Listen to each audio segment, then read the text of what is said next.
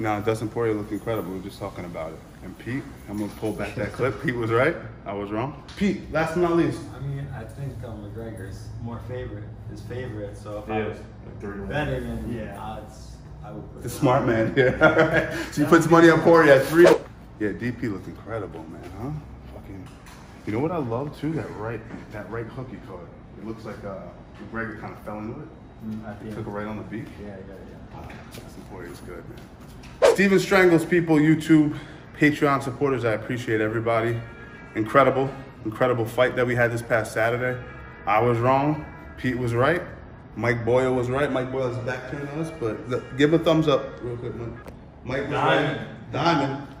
God will be back, though. Incredible fight. What can we say? Dustin Poirier, much deserved. Congratulations. Today we're going to work a little something. If you like the content that you're about to see, make sure you guys subscribe, support the channel. It really helps us grow. Leave a like. It's a free way to support me. If you want to spend a little money, go on the Patreon. All right, so I'm going to have my man Pete working from reverse De La Riva. We haven't done stuff like this in a while. So when I feel like my opponent's starting to press me with his lead leg from the staggered stance, and he starts pushing into me, I'm going to go right to reverse De La Riva, and I'm going to grab right around his Achilles tendon like this. With my left foot, I'm going to keep a proximity controller with my left leg. This allows me to create space, which is good for MMA, right? I can off balance him, I can land shots, I can dictate space with my legs.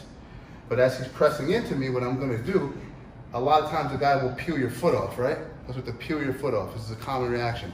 What I'm gonna do is I'm either gonna put my foot on the floor or I'm gonna use foot behind foot. So you get a hydraulic effect that drives Pete's hands to the mat above my shoulders. So as I kick, his leg becomes de-weighted. Notice his foot is now off the ground, and I'm gonna utilize this opportunity to swivel my hips out, scissor my legs, and with my outside arm, I'm gonna grab around his knee. So watch my legs and my left arm. So as I let go, I scissor, and I immediately get to my elbow, and I face in the same direction as Pete. So what's crucial is that we always grab above the knee line and never at the ankle. Obviously, the guy can easily pull his leg out, so I grab right above the knee line, and I start to come up to my left knee with my shoulder positioned behind his hamstring. With my right hand, I'm gonna grab the ankle, and I immediately shelf, and I create pressure with my lat. So now, once again, Pete, if you're gonna pull your leg out, it becomes really difficult. From here, my right hand's gonna come around and secure it to trade off from left hand to right hand. And then he has 2 options. Either he capitulates to his left hip, which is common because I'm pressuring him, he capitulates to that side. Or the guy's stubborn, he continues to try to move away from me. I stand up, and I always attack the far side. This is the leg, in this case, his left leg, that's gonna shorten and hop forward. So I wanna get ahead of the game by stepping around that left leg. So as I stand up, watch my left leg. I step my knee in front of his knee, and then I go to my tight waist, I walk him down, and we're ready to start attacking from this modified turtle position. So we're taking the reverse De La Riva, which is obviously a traditional jiu-jitsu position, and making it work for perhaps in MMA. But this will work in any jiu-jitsu context or MMA context. You just gotta be aware of getting smashed in your face. So once again, I grab that foot as he starts to split my legs.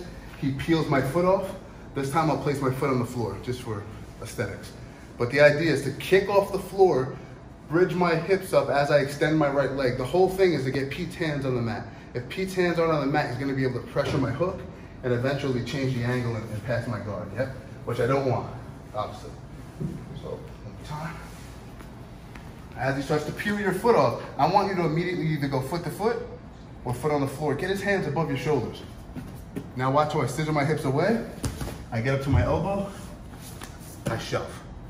It's a switch off. I can either drive him flat to his belly, he'll capitulate to one hip, jiu-jitsu guys will do that, or I'll get hip and head height, I'll step around his hips, block his far side, and then from here, I can start to break Pete down to a hip and work my game like we always do. Make sure you guys check out the Patreon link once again. Tiger!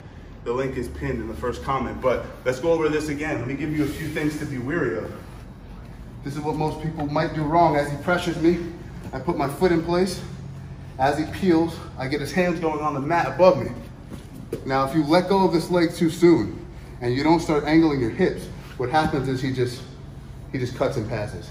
He'll pass your leg straight away. Make sure that when you're here, there's an even trade-off. There's a scissoring and I'm trapping. See this? So now even if he were to run away, even if I'm not in an athletic position, meaning I'm not on my elbow, I'm not in the most mobile of positions, I'm still in a position where I can start to attack my training partner at the hip, force him to roll over, etc. The main and one things we can do to force the attack. So one more time. He steps through, splits my hips. I get myself in a modified reverse de la Riva. He peels, get his hands going well above your chest. We start the scissoring action, always grabbing above the knee.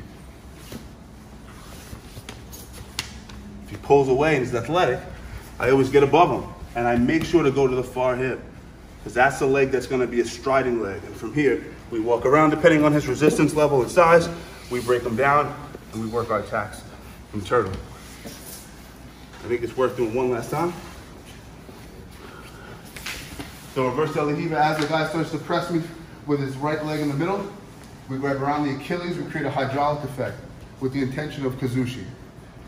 As he starts to go forward, we scissor, we get up to an athletic post, and as we build, we always shelf the leg. Remember, it's slippery, he's gonna be looking to pull that leg out and get away from me. So from here, I straddle the leg, and I go above the knee line on both legs. Now, once again, if he's a strong athletic guy with slippery legs, he's gonna pull right out. So as he's moving, I get head height, I get hip height, and I always track the far hip. That's his striding leg, right? His left leg. From here, we can walk around towards his upper left plank, break him down to a hip, and the choice is yours in terms of what you wanna do there. Take the back if you'd like. Pin his ass to the mat, step over his legs, and work your game. It depends. Is MMA, is Jiu-Jitsu? What's your intention from the top position? Pete, thank you, my brother. Make sure you guys subscribe, leave a like, check out the Patreon link once again. It's tagged, or pinned rather, in the top comment. Hope you guys enjoyed it. Thank you for the support.